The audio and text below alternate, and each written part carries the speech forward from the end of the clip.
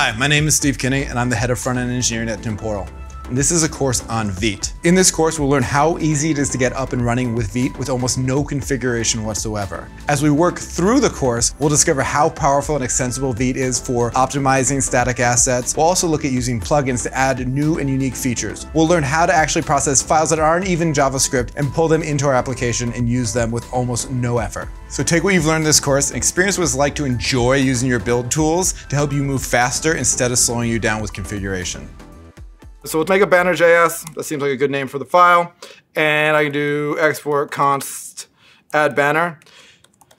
No one asked me yet, but if you're wondering, generally speaking, as they just, that's a lot. Let's do document.query selector, and we'll do that content. I almost always use like export const instead of export default. One is because like for stuff like React, for instance, if you give the thing a name first, like IntelliSense is better about doing the auto importing. And then two, it's like easier to just add more things. But the nice part is on those dynamic imports, if you export default, then like it's initially called default, and then you've got to rename it to whatever you want. And so if I export the constant, I get the right name. But if you want to export default, go for it. I just choose not to. And then we'll do .text content equals that text, right? Something super simple. And what we're going to do to the counter is we're going to say, we do this in the render where we've got the current count. And we'll set that and we'll say, if the count, do we want to do less than 0 or greater than 10? What makes us happy? Let's do less than 0. All right. We'll go with that import. And I called it, in this example, I called it banner.js. And then we've got that add banner in there. Is that what it says? Let's see. Yep, we got add banner. IntelliSense for the win. And then now we have that file. I could say add banner, and we'll say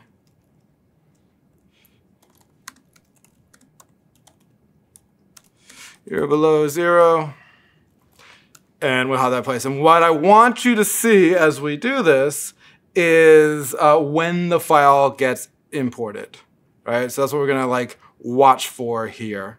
So we'll go ahead, we've got hello from index.js, and let's go ahead and let's give it a shot where I'm gonna pull up the network tab here, and we should see it in that case where if we increment, file's not loaded. I want all things. And let's clear it real quick.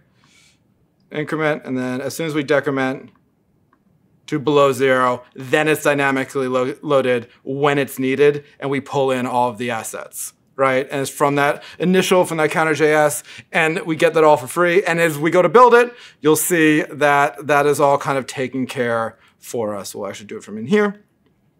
I've got that preview server going, but we'll do npm run build. And now you will see that it breaks out into 3 files. So if you do need to like, you know, if you're like, hey, you know, we talked about what is the upper limit for the bundle. You know, like if you are like, I do want to start splitting this out. And I want to have some opinions on when it happens and why it happens, right? Those dynamic imports will basically take care of everything else for you. Just, you know, just to kind of illustrate the difference here, let's go ahead and we'll just say, we'll do it at the top of the file like we would normally do. And like I said before, if you're using a router or something like that, a lot of this is being taken care of for you by, you know, whether it's your routing framework of choice is effectively doing this under the hood. But this is like how it works and how if you need to have opinions about it in your build process to split stuff out, it all works. So now if I pull it up here and I do an npm run build, you can see I only got 2 files now. Because it knew that, hey, I'm not going, now ES modules out of the box would try to do 2 requests, and in development, it will theoretically like try to like have those things in place. But to cut down on the number of requests, it will bundle this all together into 1 file. Because it's like, if you instantly need this file, right, it will kind of be put together in 1 chunk. So you get some control out of that, but not necessarily from configuring Vite or anything along those lines, from just writing your code with asynchronous fetching will do the trick, and everything else is effectively taken care of for you at that point. What image tool gives us is very simply the ability to do something like height equals 400.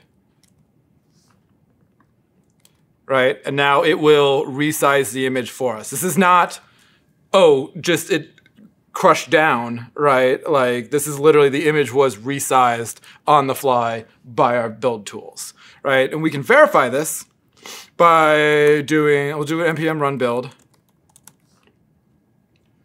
And you can see before the image was like 5 kilobytes and now it's, or 5 megabytes, like 5,000 kilobytes. And now it is 31, right? So we're able to kind of resize it, and that will be, that is now the one that is produced is a JPEG, and it is much smaller in this case, and we didn't have to like go in there and resize it ourselves. We can add other options too, right? We could say, and I think it's format equals WebP. And then let's do another build here. And now you can see that like it has actually like also changed it to a different file format as well. That's a little bit more performant for the web. And I believe this is the one where we can do the, and for a second, I'm just gonna console log this.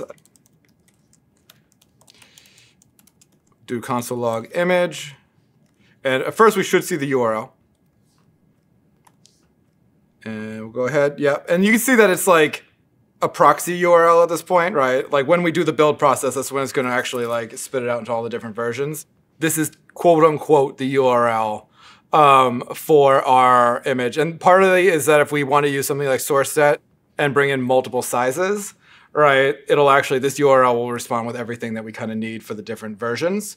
But this is effectively the URL we're using, and then like, I'm pretty sure, if I'm not mistaken, I've never actually tried this before, so we're gonna live take a look if this works the way I think it's going to work. Yeah, and so it is the image of that URL being served by the Vite server, right? But you can see it is the smaller one based on our like preferences at this point. And then we can do, I believe, I'm doing this in memory. This is mostly me showing off, so if it doesn't work, it'll be the second time it didn't work. It'll be great. So we'll go back. And yeah, so I did that one more query param as metadata, right?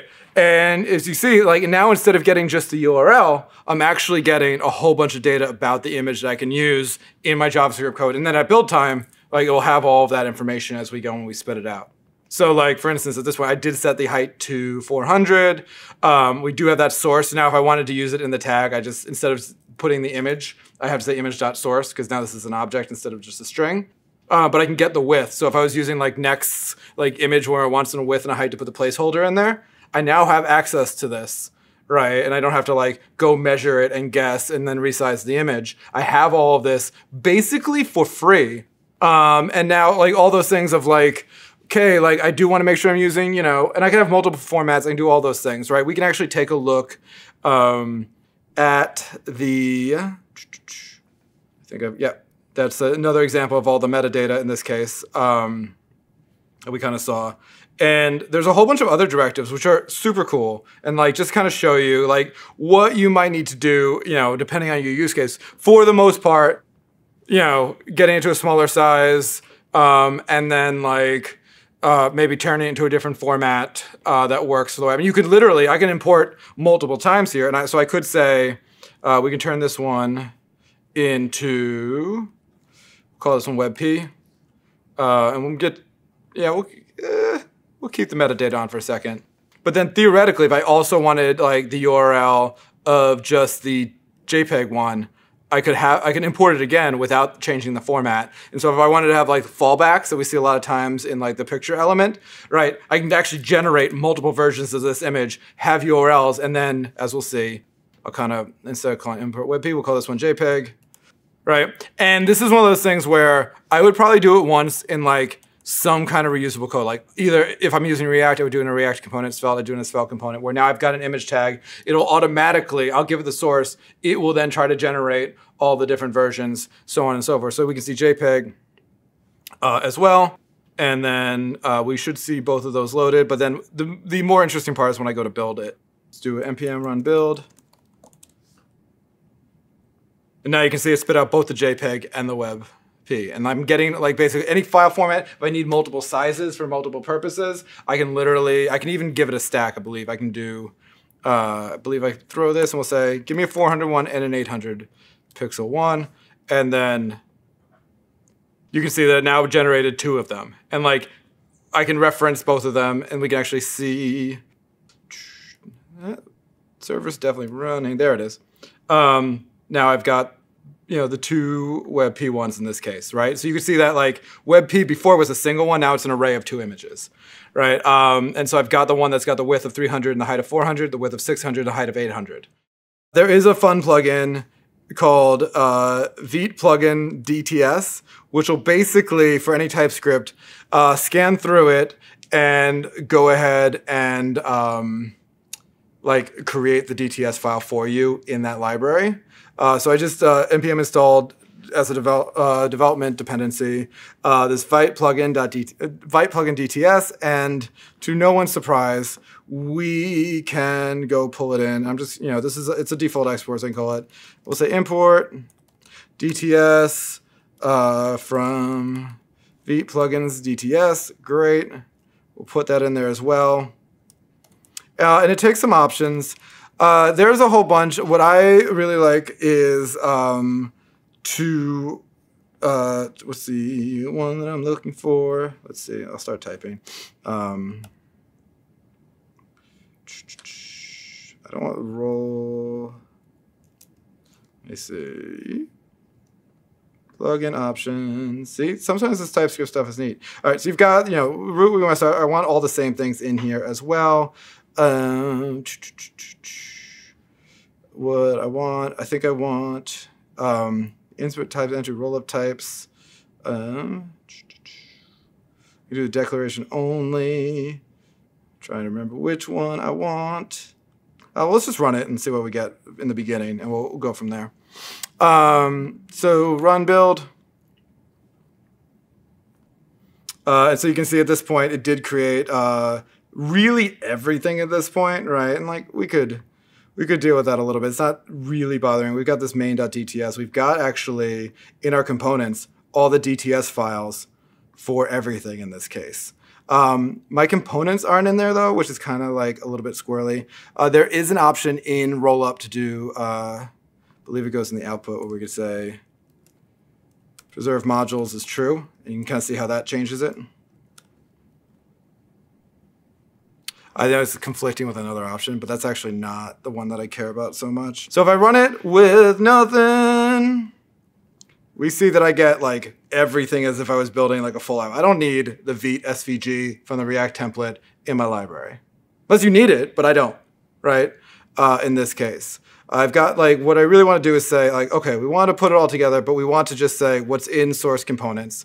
If I run this, you'll see that I'm a little bit better. Right? It didn't pull in all of the other stuff like the application and everything that I'm running like this code in. But it does like include that SVG again. And so the way to handle this is pretty simple, which is we can go in here and we can basically, in the build options, we can say like copy public directory, false. Right? And this, if you didn't want the public directory in your regular app, that would do the trick too. But like in this case, we don't want anything from there. And so now we've got the style, we've got the various files, we've got the button.dts in here as well. And we've got a bunch of that in place. Now, if you did want to also build the app, you can have 2 Vite configs, and like you can do a -- config on the Vite command and say, okay, for the library, we want to build this. For the regular app, we just use the regular base one. Like you can have multiple Vite configs and it will totally work. It was just like, if you did npx Vite config, and in my case, I only have the one, but like it will run that configuration. That was for we do it for build. If I had a different configuration for the app versus the library, we would get those in place as well.